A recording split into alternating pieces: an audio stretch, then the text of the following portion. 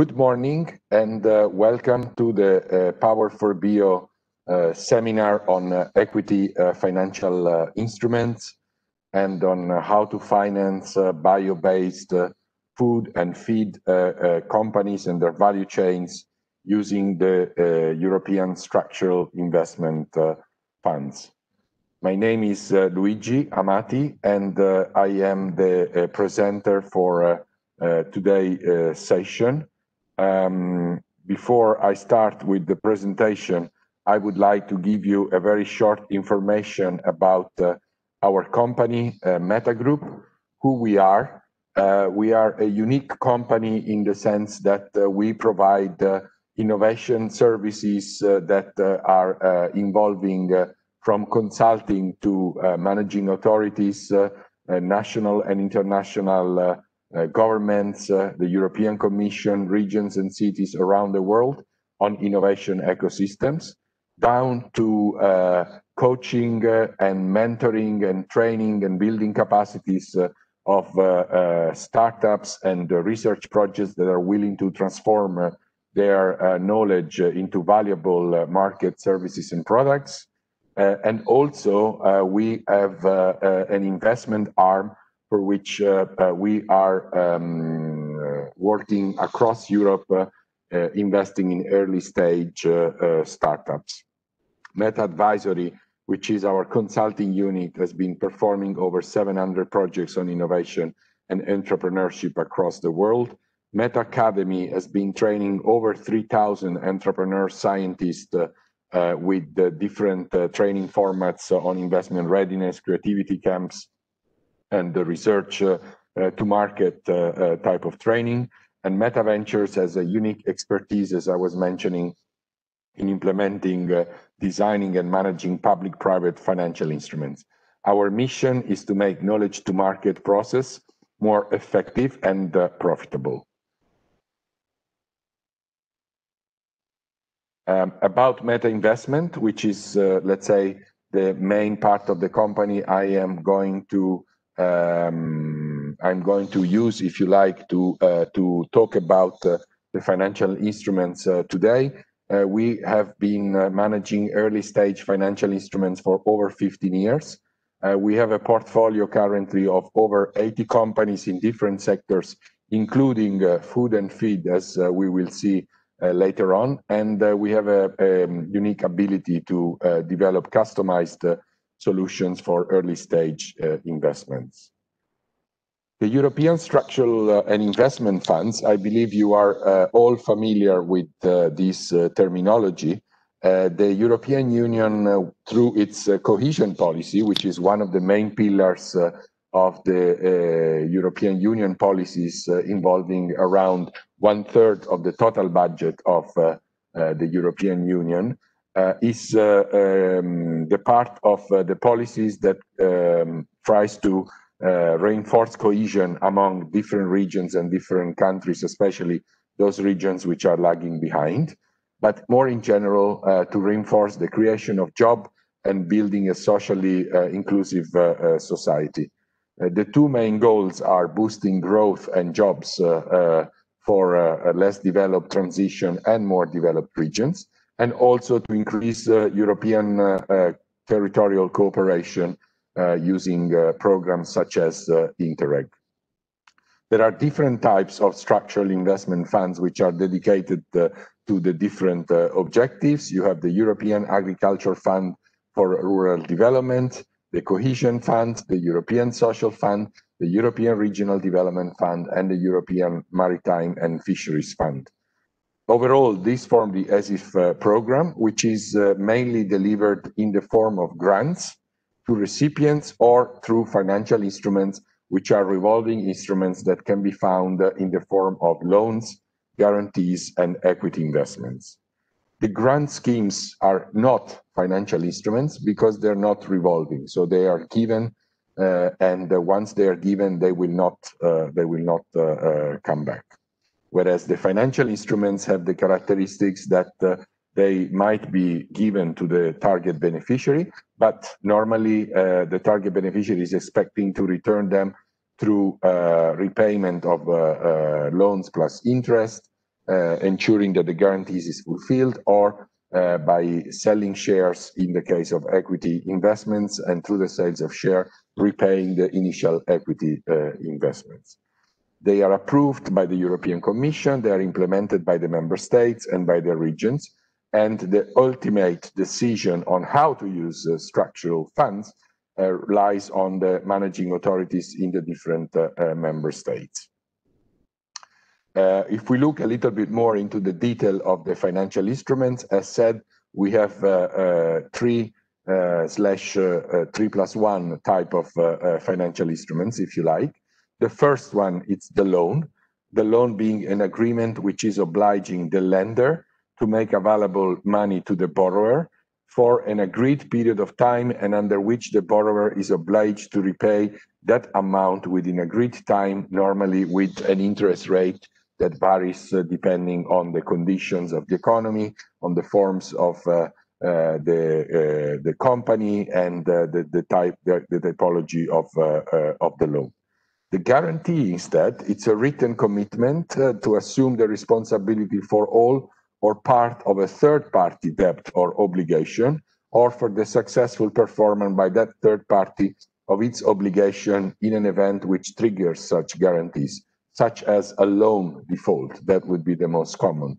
So the typical guarantee is given to a bank for the potential no repayment of loans of companies to which the bank has actually provided a loan.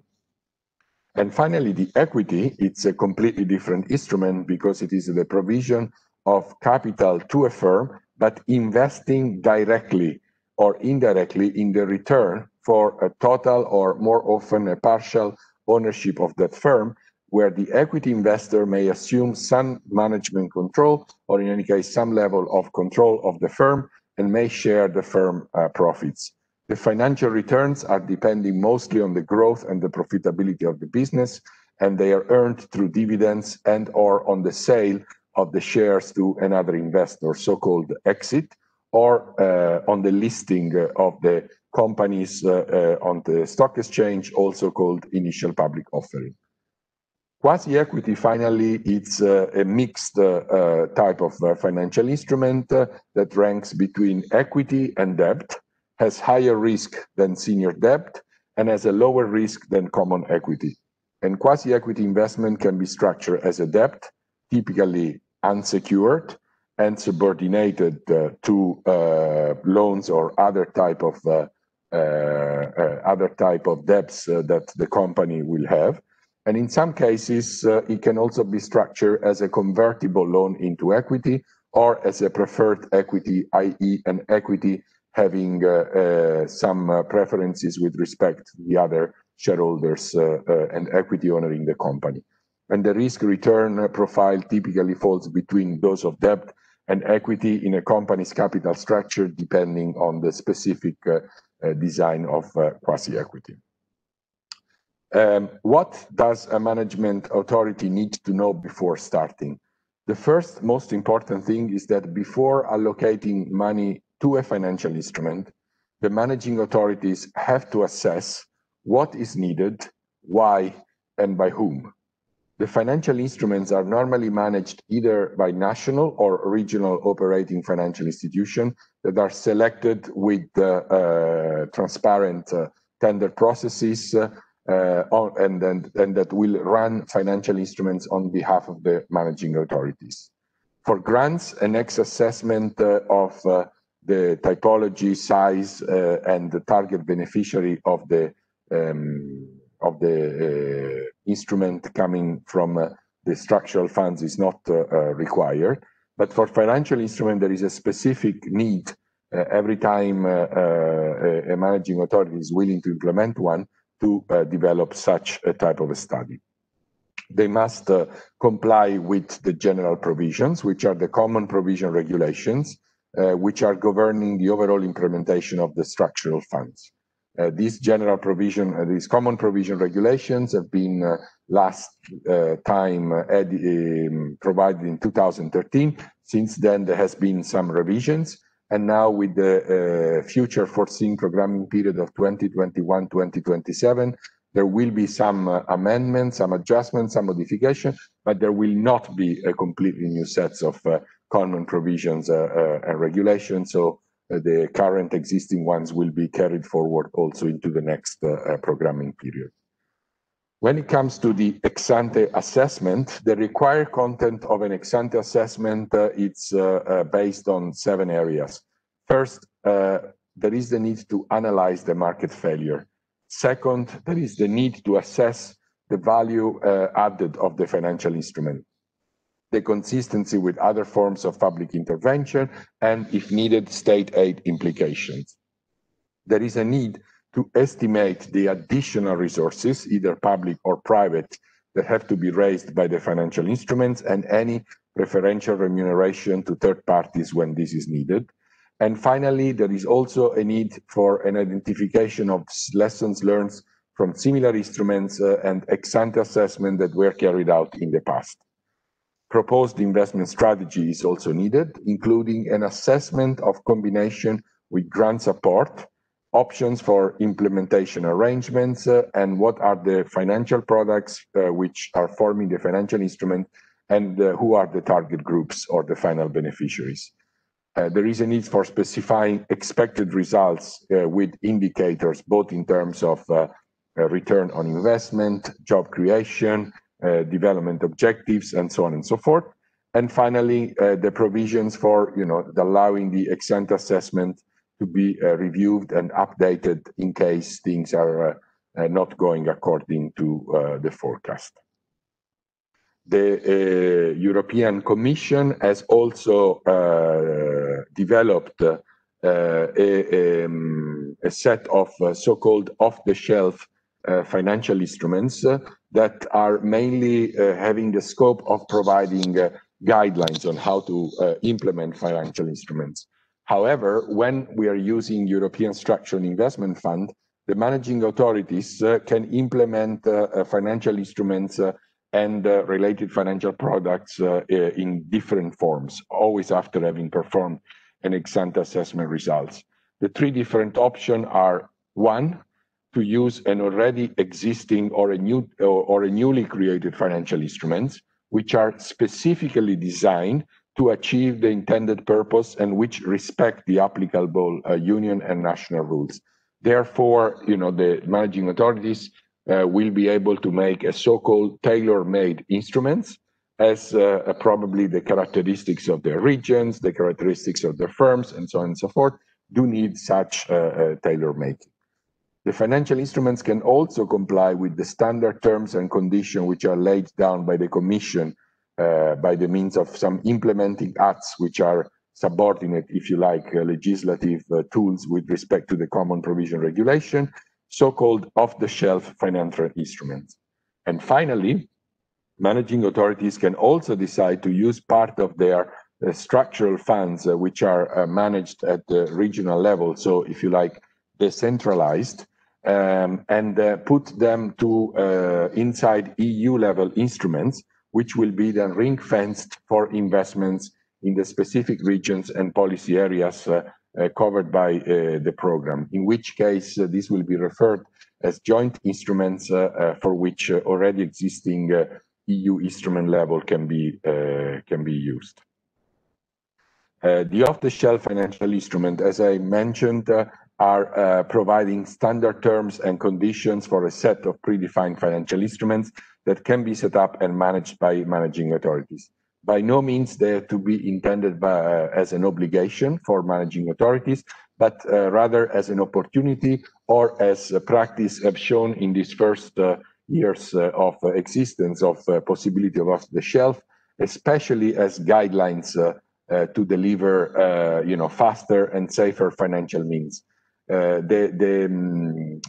The off-the-shelf financial instruments have been, of course, designed taking into account the experience of over 20 years of implementing structural funds by the European Commission and the Directorate General for Regional Policies and the regions. So they contain a lot of knowledge and wisdom that has been coming out of the previous programming periods in which financial instruments have been used.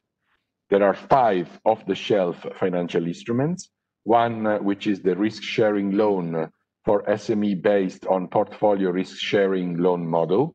Another one called the capped guarantee, which is the form of guarantee for the SMEs. Another one is the co-investment facility, which is the equity investment fund for SMEs and startup companies based on a co-investment model, which we will also analyze more in detail during this presentation. Another one is the renovation loan for energy efficiency and renewable energy in the residential building sector. And finally, the urban development fund, which have also been used to assess, to finance the implementation and the urban development project in assisted areas.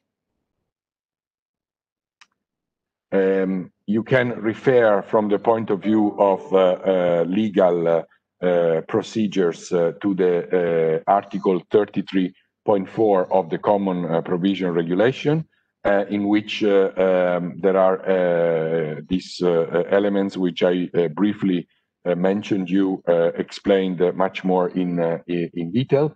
So the first part is of the Article 33.4 is how to invest in capital in newly created or existing legal entities, or to entrust the implementation task to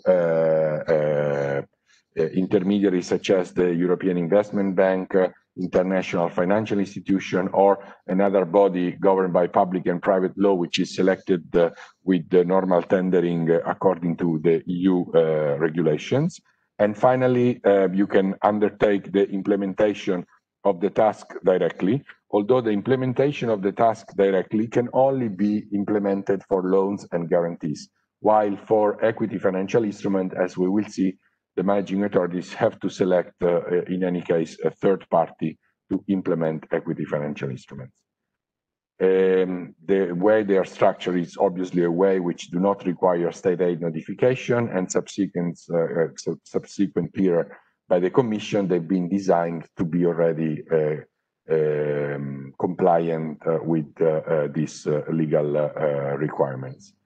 Another interesting opportunity, which is both for the off-the-shelf financial instrument, but as I was saying, in general for financial instruments, even the tailor-made ones, is that they can also be combined with a grant that can cover some costs which could be very relevant when implementing a financial instrument.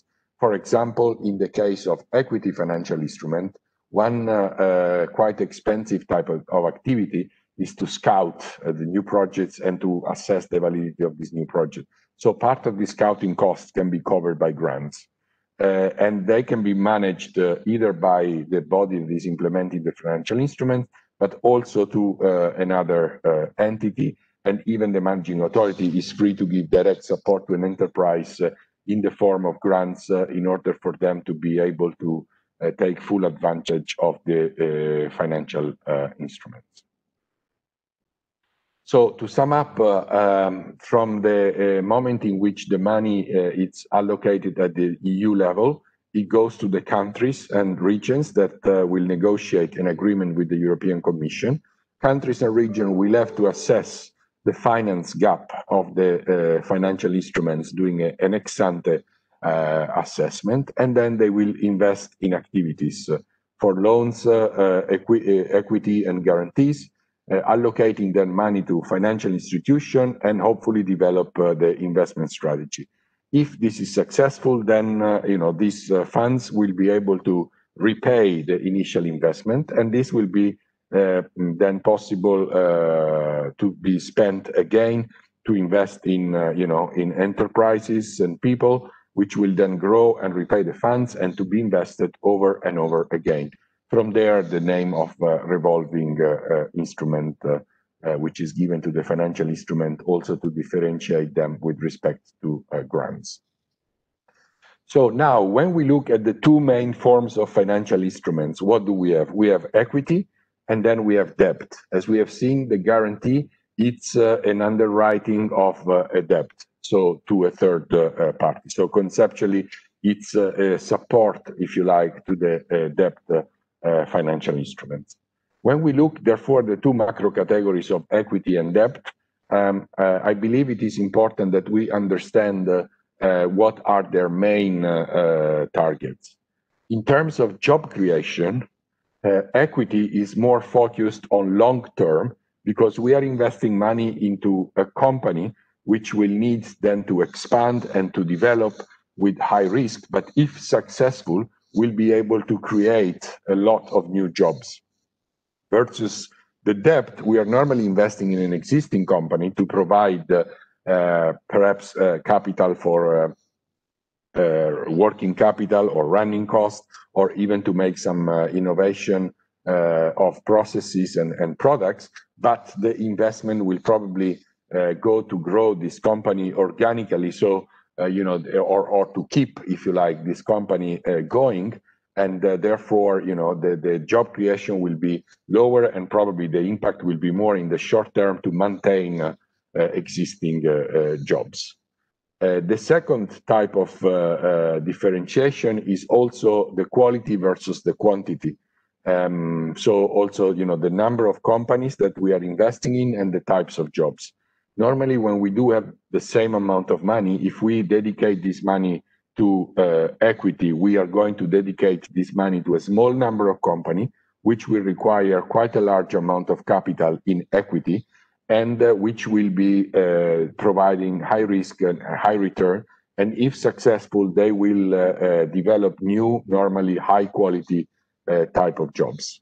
If you are providing the same amount of money for loans or for guarantees in a debt scheme, we will probably have an investment in lower risk and lower return type of companies, which will be providing in return probably, as I said, the maintenance of existing job or even some new job, but probably the quality in terms of level of skills will be lower than the one provided by the equity financial instrument.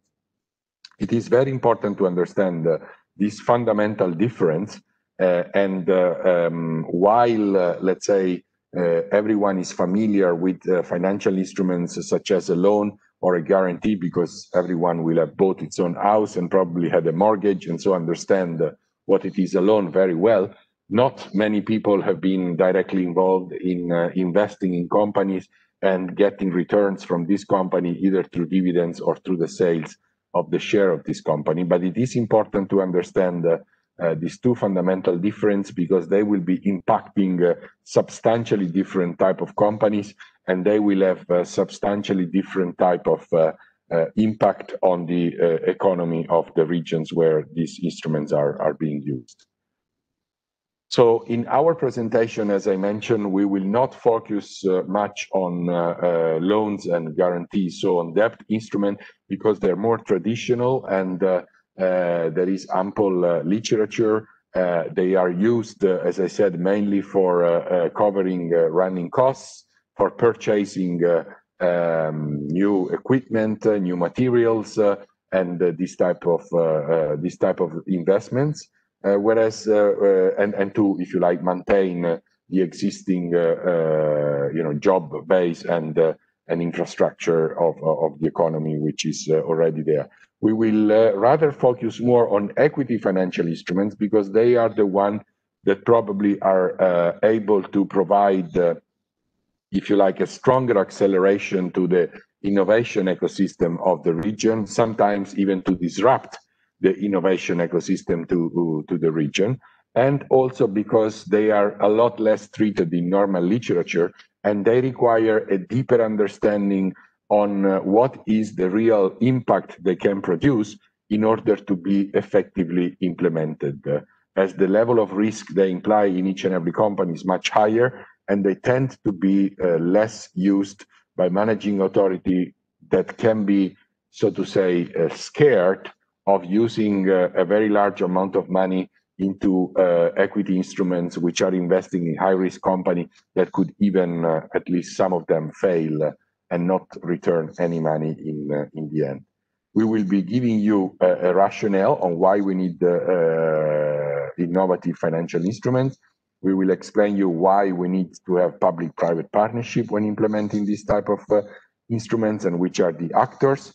And we will give you also an explanation on how the off-the-shelf financial instruments for equity has been designed by the European Commission. And finally, we will provide you with some case studies of regional equity funds, the Ingenium funds that we've been managing through the years, and also with some examples of companies we've been investing. And in the end, we will conclude with some conclusions and takeaways. So let me start with a more detailed definition of the equity instrument and quasi-equity. And let me repeat that once more so that it can be 100% clear. When I'm investing in equity, I am making a direct capital contribution to a project, and I do not have any guarantee of repayment. So if the company is it's failing and it's liquidated, or even worse, if it's going bankrupt, there will be no repayment of this money. The return will come from the performance or the project of the company over the investment period through the sharing of dividends of this company, or through the sale of the company of which I own shares, and then for which I will have some returns. And as I said, quasi-equity can be a mix of equity and debt.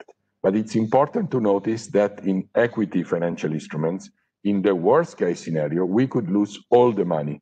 And this is what makes them quite scary if we do not understand exactly why are they so useful and why we should have them, and what is the rationale and the logic they work with, which is based on diversification of risk into a number of companies, into a portfolio of companies, out of which majority will fail, otherwise it would not be high risk, high return.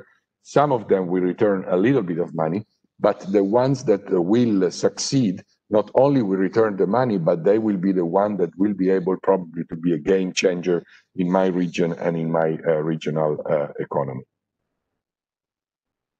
Why, when we speak about food and feed and agri, why do we think that at regional level there is a need for knowledge-intensive companies? Well, by definition, as I said, knowledge-intensive companies, high risk, high growth.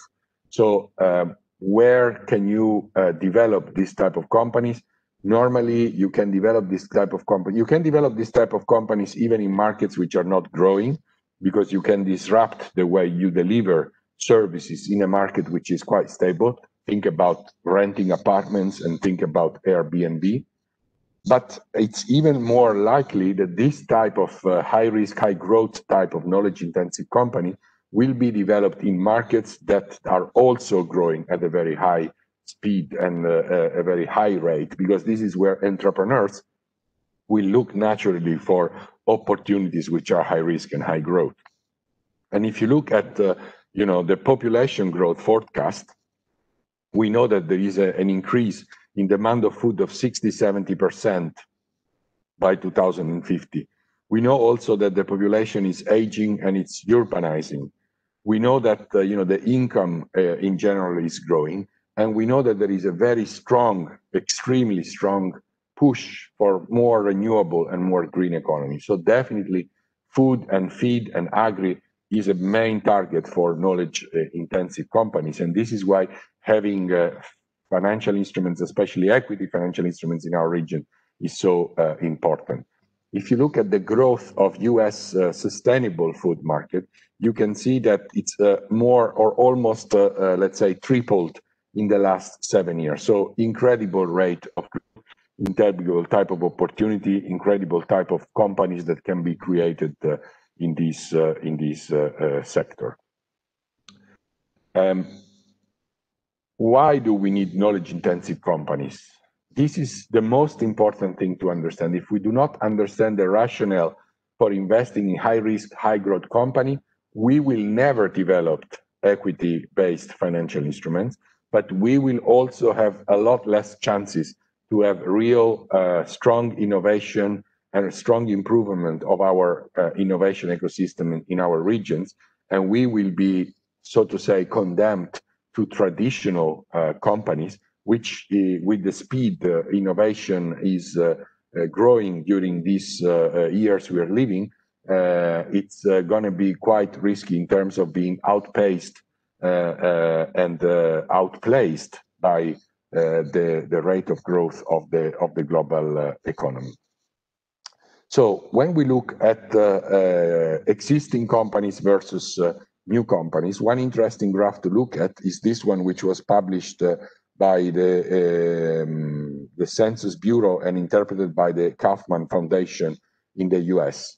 In blue, you will see the job creation in startups, and in red, you will see the net job creation in existing companies. And as you will see, with the exception of very few years like 1984, you know, in these 30 years of examination of these phenomena, the new jobs have been coming by new companies. And here we are referring to all companies. So a major already definition and clarification has to be made whether, you know, when you're using structural policies that need to structurally change your economy, where do I put my money? Do I put my money in existing companies? Do I put my money in new companies? When it comes to job creation, I believe that new companies are, you know, quite interesting. Here you have another way to look at this, showing, you know, how job creation in Europe has been happening at the firm level analysis. You can clearly see that young SMEs, young large firms, and SMEs in general have been responsible for the creation of 80–90% of jobs, whereas, you know, the old large SMEs, the old large firms, sorry, and the old SMEs are responsible for most of the share in job destruction. And if you look and you compare these two, you will see again as the net job creator, it's mostly this dark blue type of image, which refer to the young SMEs that create a lot of jobs and destroy a lot less job than they create.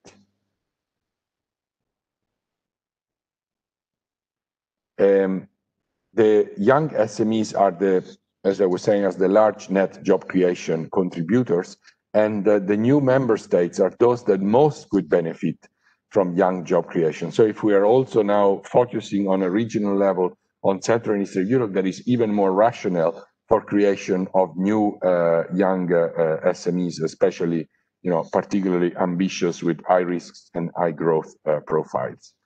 Even more clear, I think, is the result of this study, which was summarized in a study called The High Growth Firms and the Future of the American Economy, again carried out in the US by the Kaufman Foundation, which has concluded that top 1% of new companies created are creating 10% of all new jobs directly and 40% of all new jobs indirectly.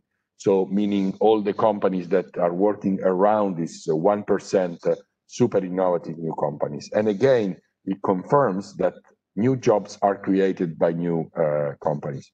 So this is something that people don't capture in the regular and, if you like, and in the daily life about you know, the fact that startups, and especially knowledge-intensive startups, high risk, high growth, they are not only a nice thing to have. It's not just to say, ah, yes, I have a startup policy in my region. No, it's not that. They are a need to have. If you do not have a strong startup policy in your region, if you do not invest in high growth, high risk companies, you will not be able to create new high quality jobs and to change the innovation ecosystem in your region. This is why we insist so strongly that especially equity financial instruments should be developed in each and every region to constantly increase the rate of new high quality, high risk, high growth, and high return type of companies. This is a conclusion from the OECD on high growth enterprises, and it's clear that, as you can read, you know, entrepreneurship, and especially ambitious entrepreneurship, it's a key driver for regional wealth.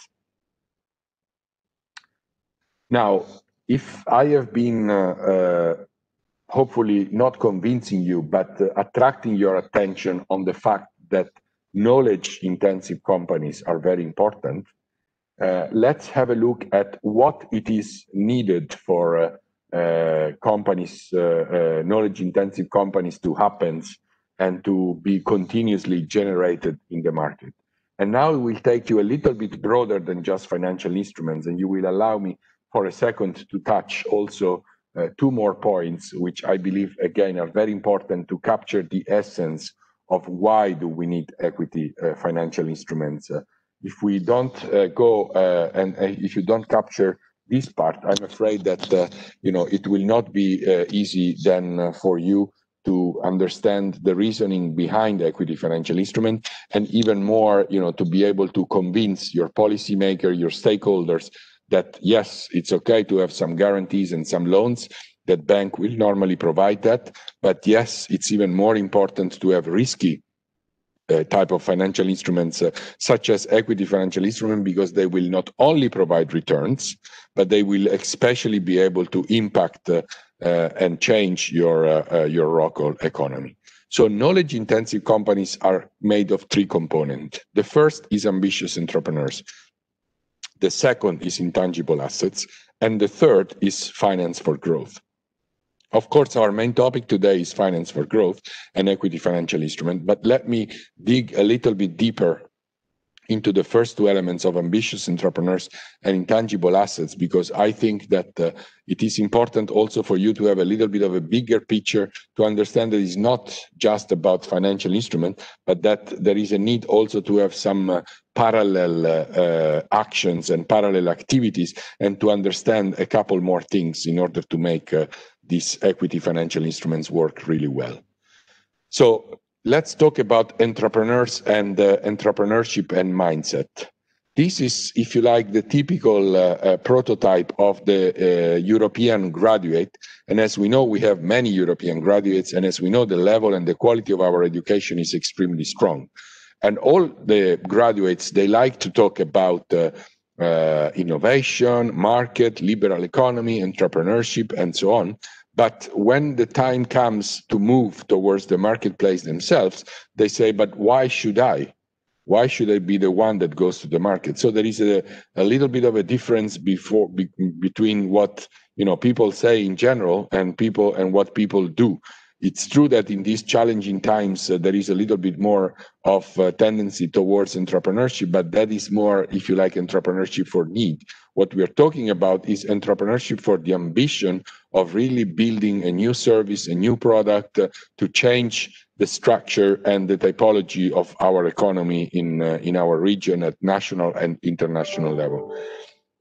Look at what mindset can mean. This is a survey that is carried out by an association on global attitudes, which has made a statement: your future does not depend on you, and then has asked people whether they agreed or whether they disagreed. And you can immediately see, like in countries such as the US, over 60 and almost 70% of people would agree that the future depends on me, and would disagree that the future is instead depending on someone else. Whereas if you go to countries which do have a different culture, and if you take the extreme, in this case of India, it's clearly the other way around, in which 80% of the population will say that the future is not depending on me. It can depend from, I don't know, the weather conditions, some religious belief, the environment I'm living in, and so on and so forth, but that doesn't depend on me. And if we, and this change in mindset is extremely important to go along with financial instruments. Otherwise, financial instruments by themselves will not be able to produce any results. The results of having a much more proactive and entrepreneurial culture can be seen if you look in the recent year in these slides, for instance.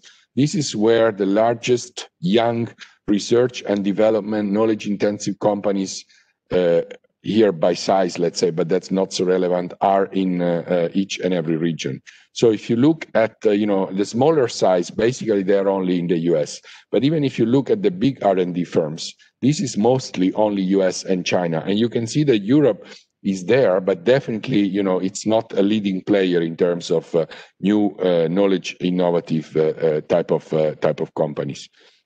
And what it's even more striking is if you look at this slide, which is the one that I could find that would go the most back in time, in which you can see the 500 largest companies today which which have been created, some of them already centuries ago, where they have been created. And you can see that Europe can trace back even before 1775 the ownership, the initial ownership of some companies that today are among the top 500 companies in the global Financial Times Global 500 listed companies. But if you can see already, while Europe was the only player up until the 18th century, in the 19th century, the United States started to emerge, and definitely in the 20th century, Europe started to decline, and the emerging countries started to grow. And if you look at the last 25 years, and I'm sure when the statistics will be released now for the 2001-2025, this probably will be even stronger. You will see that the United States and emerging countries are where global companies are born, and Europe has lost its entrepreneurial ambition, its entrepreneurial drive. So we may not see this, if you like, in the short term, or if you look at one day after the other, you don't see this. But you have to understand that these are trends.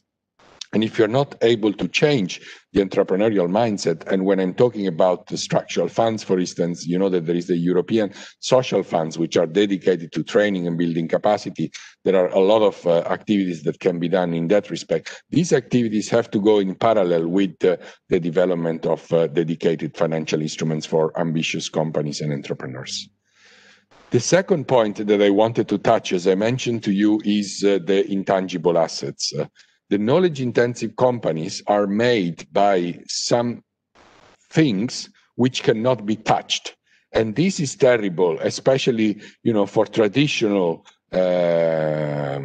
financial instruments like loans and guarantees. Loans and guarantees are completely attached to the collaterals that you can provide. The job of the bank, even if you go with the house that you want to buy, everybody knows that the mortgage is released only when you will be able to have as a guarantee the house, which has a value which is at least maybe 1.5 or even 2 times higher than the mortgage that you are requesting. But there has to be a collateral. And the same goes, or used to go, for companies, because companies could guarantee with their plants, with their land, with their capital, and so on and so forth. But nowadays, the economy is going so quickly towards a transition, which is now almost being completed from tangible asset to intangible asset, that there is not the possibility to guarantee the most innovative, high risk, high growth, and promising type of companies, which have only as assets their ideas, their designs, their trademarks, their patents, but definitely not anything tangible. Look at this slide, which to me is the most impressive in this respect. This is, if you look, take the Standard & Poor first 500 companies by market capitalization in the world. In 1975, out of 100% of value, 83% of the value was made out of tangible assets. So again, land, capital, plants, something tangible that could be touched and that was in the balance sheet as tangible. And only 17% was intangible. Look what happened in the last 40 years. This pyramid has gone upside down, and even more. It's only 13% of the value of these companies today, the Google of today, the Amazons of today, the Facebooks of today, or the biotechs of today, and so on and so forth. They are made of intangible. 87% of the total market capitalization, it's actually based on intangibles. So how are you going to use loans and guarantees to invest in this type of companies? Not possible. You need equity financial instruments. And if we are not able to go fast on this, we will be even more losing ground. We have already lost the battle of biotech, the battle of ICT. We are losing, as we know, the battle of artificial intelligence, although some people think that Europe can still, come back. But if you look then, further right to the future, into new batteries, gene therapy, quantum computing, and so on and so forth, Europe still has a chance to be a player in this type of areas, but needs to go fast and needs to move and understand that you need to take risks, you need to invest in intangibles if you really want then to be a player in today's global economy. So when I've done these 2 points, and hopefully when now, in these 10 minutes, I made you at least, maybe not convince you, but at least made you curious about these knowledge-intensive companies, and there are 3 components. So the entrepreneurial mindset and the capability of understanding and investing in tangible assets. I think it is clear that if you want to transform knowledge-intensive ideas, and if you want to have companies, startups which will scale up and that tomorrow will be able to have an impact in your region, change the economy of your region, you need equity finance. Otherwise, they will never move into new knowledge-intensive companies. They will never be at the forefront of the innovation and new economies that we are all looking for, like the bio-based economy. Where are we now? This is where are we now in investing in these type of companies. Look at how much venture capital is invested in the EU and how much capital is invested in the United States. And you can immediately see what kind of striking difference you have in these 2 parts of the world. Europe is able to invest around, or to raise, if you like, as in this slide, to raise around 6 billion euros every year of venture capital. The US is able to invest 6 times more. And this is like, the gasoline in your car. If you invest 6 times more, you will go 6 times further than us. So, we need more financial instruments, we need more investments, we need more equity in this type of economy, and we need more knowledge-intensive companies in order to have more knowledge-intensive companies. Why are we talking about using the structural funds? Why do we need public money? Well, we need public money because the chances for accessing for a startup to access finance, traditional finance, as we were saying, in traditional financial organizations such as banks, is very limited. It is quite a high risk that banks have to take. They're not prepared, they're not equipped, it's not their job. Banks are banks. They normally, are dealing with debt finance. So, you need to introduce equity finance. You need the public sector to stimulate this. And as we will see, when it's at the very, very early stage level of, a new idea, a new service, a new product that maybe it's going to disrupt the market in the future, the risk is so high that there will always be the need of public finance when we transition from, let's say, research to market. The closer we will go to the market, the more private investor we will be able to attract, but we need public finance in order to attract private investors. And who are these private investors at the very, very, very early stage when, we are really investing in startups and in companies which only maybe have a proof of concept or a prototype of their service or their product? Normally, the majority of these private investors are the so-called business angels. And I'm well aware that in certain parts in Europe, angel investors are not so well developed, but more and more, these ex-managers, successful entrepreneurs, people that do have some time and some money are willing to go along public finance to provide their private money and to be able to co-invest with the equity financial instruments we can create using the structural funds, and make sure that as they have invested their own time and their own money, the investments overall, it's well controlled and it's kept in good shape and going in the right direction. So being able to couple public investment and private investment, it's very important. And this is why we speak, and in the off-the-shelf, so in the guidelines the Commission gave about equity financial instruments, they talk about co-investment fund. The public investor is keen, to support less developed regions and to create new jobs, but the profit is not a priority, whereas the private investors are profit-driven. So you have to, you have to find a combination, and through the possibility of taking away some of the risk with public funding, you can be able to attract some private money. You need to build a good, sound private partnership to fulfill the expectation of both of the parties engaged. There is a third player, apart from public investor and private investor, which is fundamental to be engaged in this process. You need a fund manager. So as I was saying before, while the guarantees and the loans can be directly managed by the managing authorities, the common provision regulations provide that equity financial instrument needs to be outsourced. Why do they need to be outsourced? Because you need, for the logic of the equity financial instrument themselves, that you need to take risk in order to succeed. This is not such a good logic when it is implemented in-house with people that are employed by the public sector and that are not so prone to taking such a high amount of risk without having the reward, but only having the downside of being blamed if some of the companies fail. The economics of an equity financial instrument is such, as I said, that a lot of companies will fail, some will succeed, and those that will succeed will return the money and even more the money.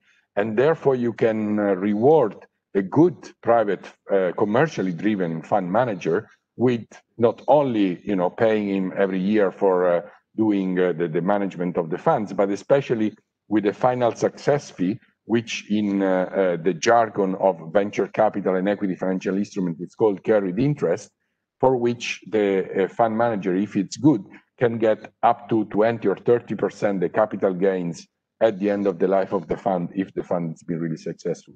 So you need to have a third player being an independent, commercially driven fund manager to manage these financial instruments in order for them to really address the right targets, i.e. the high risk, high growth companies. So to sum up on this first part, knowledge intensive startups are crucial for the region. They account for 100% of new jobs. Their value is based on intangible and on future cash flow. They need money, but they're not attractive for banks, not for traditional venture capital, which will be investing in later stage companies which already have a revenue, a certain structure, and so on and so forth. They need equity. There is a market gap. You need public finance to attract also private investors. This is why the European Structural Investment Fund co-investment facilities are a viable option. Let's have a look at what it looks like, these co-investment financial instruments. And I will not go into the details of each and every line of how this should be designed. We know that you need to do the ex-ante assessment, but let me just focus on this slide. And again, if I can raise your curiosity and convey a little bit of the sense why it's so important to develop equity financial instruments, I will have achieved my goal. So let me have you take you through this slide. How does it work? To the top right, you have the program contribution. The program contribution is the money that a managing authority will have allocated to an equity financial instrument after an ex-ante assessment that have shown that in your region there is a need to introduce innovation, to introduce knowledge-intensive companies, to introduce startups, to change the innovation ecosystem of your region. So a certain amount of money will be dedicated to that. Once that is done, the managing authority will issue an open call for selection and will select, as we said, an independent, commercially driven financial intermediary, with which will have to have also certain participation of its own money into the facility to align interests with the investment. The financial intermediary will also commit to be able to raise some other private money than his own in order to couple that private money with the public money which is provided by the co-investment facility, which you see to the top right below the program contribution. Typically on the top left, the private co-investors, who are they? They are companies, they can be business angels, they can be venture capital funds. And then you have the target firms. And depending on the stage of development of the firm, whether it's a seed stage, at startup stage, or at growth stage, the financial intermediary is required to secure a growing amount of private money. So the private money will have to be 10% if the company is at seed stage. So as we said, if the risk is very high, it's pre-commercial, you only have a proof of concept, and you will not be able to have 100% of private money taking that level of risk. The level of private money will go down to 40, will go up to 40% if the company you will be investing is a startup. So it's either at first commercial revenue or pre-commercial revenue, but already with the market test, and therefore the level of risk is lower. And the level of private money will go even higher at 60% if you will be investing in a growth company, which has already a turnover, which maybe has already been successfully sold products in its own territory, and it's going to scale up at national and at international level. So this is how the facility will work. And of course, you can immediately see that this facility can be applied to any sector. This is sector agnostic. So if in the region there will be a clear identification of investing in bioeconomy, then you can have an equity financial instrument that can be fully dedicated on bioeconomy. If bioeconomy is only one of the sectors, you can have an equity financial instrument which is sector agnostic, but which include bioeconomy as one of the possible sectors in which you will be able to invest. As I said, I'm not going to go into the details. You will find my slides will be available after this presentation, how to set up a proper financial instrument in terms of what the off-the-shelf is saying. Let me repeat only once more that you do not have to use the implementing acts at all costs. Actually, I don't think that many regions have been using it, but a lot of regions have been using the off-the-shelf, not through the detailed implementation using the implementing acts, but more as a guideline. So understanding the overall concept and then making a co-investment fund that we're suiting their needs at best. So here there are quite a lot of the things that I told you explained more in detail.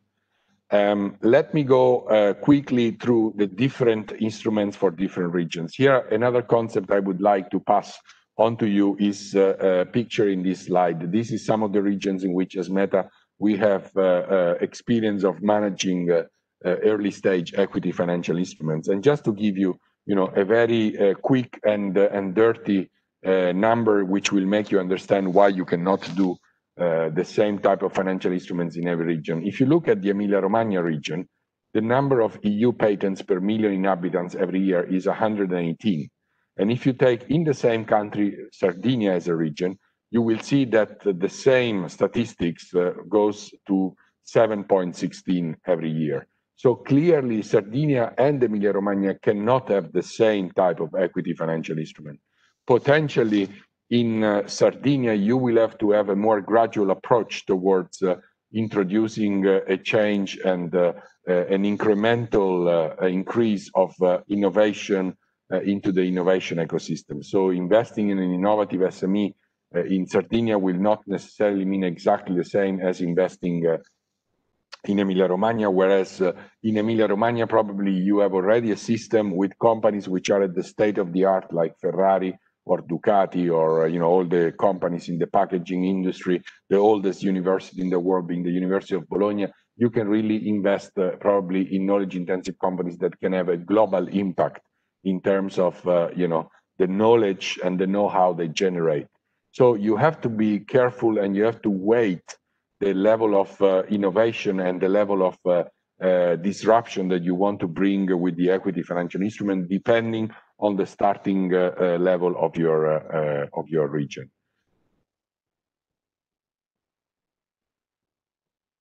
So here it's a bit more detail about all these funds, but I'm aware of time, we're running out. So this is Ingenium Sardinia, this is Ingenium Emilia-Romagna. Here you have more details how they've been structured. The only thing I would like to say here is that these were funds that were made at the very beginning. The one in Sardinia had already a certain size of 34 million euro.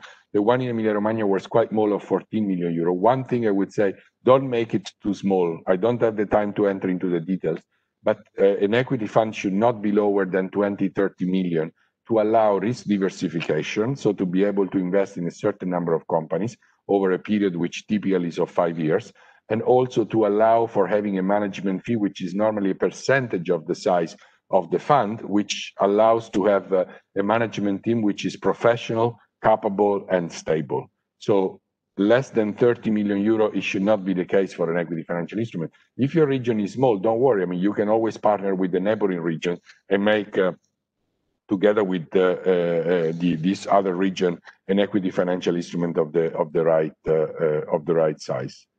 Let me quickly go through some of the companies we've been investing in recently. For instance, this is with one fund in Umbria of Joy, an innovative startup which is manufacturing and selling soy meats. Taste Italy, it's a company based in Modena which it's manufacturing fresh pasta, but totally gluten-free. And Pizzetta Pharma, it's a pharmaceutical which is developing qualified products for, the nutraceutical area with, therapeutic solutions which are used for doctors and aimed at people's health and well-being. As I said, this market is really growing and it's exploding. So, there will be a lot of opportunities to invest in knowledge-intensive companies and to develop equity financial instruments. Before I conclude, I would really like to go through a few recommendations. And I would like you to have these main takeaways. The first lessons, which I hope I've been able to give you at least, as I said, steer some curiosity. Equity is the suitable financial instruments for knowledge-intensive companies, which are the engine for prosperity and job creation. If you want your regional innovation ecosystem to be thriving, to be a change maker in your region, you have to have knowledge-intensive companies, and to have knowledge-intensive companies, you need to have equity financial instruments. You need to have equity investments. The co-investment equity facility is a suitable instrument to invest in this company. A deal-by-deal approach is a good one because not every region will be so big in a specific sector of the economy to have a dedicated instrument. So most regions do have this equity financial instrument of sector agnostic, and one sector, of course, in this case, could be bioeconomy. Co-investment facility can include grants. Don't forget that certain activities are very expensive, and it would be good to put in parallel to the funds that can be invested in equity into companies, some money, as I said, to build a stronger entrepreneurial mindset, to pay for scouting costs, to prepare entrepreneurs with investment readiness seminars, and so on and so forth. And having a commercially driven fund manager is necessary. If this money is managed and managers which are non-commercially driven, they will never be willing to take the risk of investing in companies that most likely will fail. Normal portfolio in a fund, it's like 20 companies and 10 of them will fail, will either liquidating or bankrupt. 6 or 7 will more or less survive and return some money, and only 2 or 3 will succeed. There is no possibility to do such type of profile of portfolio and risk profile if you're not with a commercially driven fund manager. The size of the fund has to be at least 15-20 million, but recommended is at least 30 to 50 million. And the co-investment instruments are very, very, very useful to start attracting private investors. If you can say in your region, I have a 30 million euro fund, now, people will listen, and, angels, family offices, private investors, companies, no matter what you have in your region, if you say to them, okay, I have this very high risk, high return opportunity, I'm going to put 90% of the money, would you like to try, with 10% and you help me to grow this company? People will be listening to this type of messages. We have been also on tender and reporting, going through, a lot of tenders. And I have to say that, the European Investment Fund has done a great job in trying to develop a culture for, proper, transparent, well-structured tenders and procedures. And I encourage you to look into what the EIF is doing, even if you want to tender on your own and you don't want to rely on the EIF, but still see what they do. For example, now there is a co-investment fund measure in Greece, and if you type business angel co-investment fund Greece, you will see what I mean, in which you have all the details of the terms of reference, how it should be structured, what is the size, what is the target companies, and so on and so forth. So make tenders which are open, transparent, and non-discriminatory, because it's very, very, very, very important to attract the best fund manager, to reward them appropriately, and to make sure that this equity financial instrument works well. Assignment in-house, it's quite tricky and doesn't work very well. Finally, be aware that at European level, a few years ago, has been introduced a directive called the Alternative Investment Fund Manager Directive, which is now more and more becoming the standard for fund management companies managing equity financial instruments. And more authorities are requiring that the bidders are already alternative investment fund managers authorized by the financial authorities, or will oblige themselves to become an alternative investment fund manager if they will win the tender. So please take into account also this piece of regulation when preparing your tender. With this, I would like to just give you a final slide on where you can find the most relevant regulation. Regulations are constantly updating. As I said, here are the most important. The general block exemption regulations are the one talking about the 10%, 40%, and 60% amount of private investment in companies in the seed, startup, and growth stage. The common provision regulations are giving you the fundamental rules of the European Structural Investment Fund. In the general block exemption regulation, you will also find the general rule to make a venture capital fund, or an equity financial instrument, as it is called, using the ESIF jargon, state aid free, which, if you don't want to deal with seed, startup, growth, you just want to make one venture capital fund, then you need to design it in a way that at least 30% of private money is attracted, no matter if at the level of the fund or if at the level of each and every deal.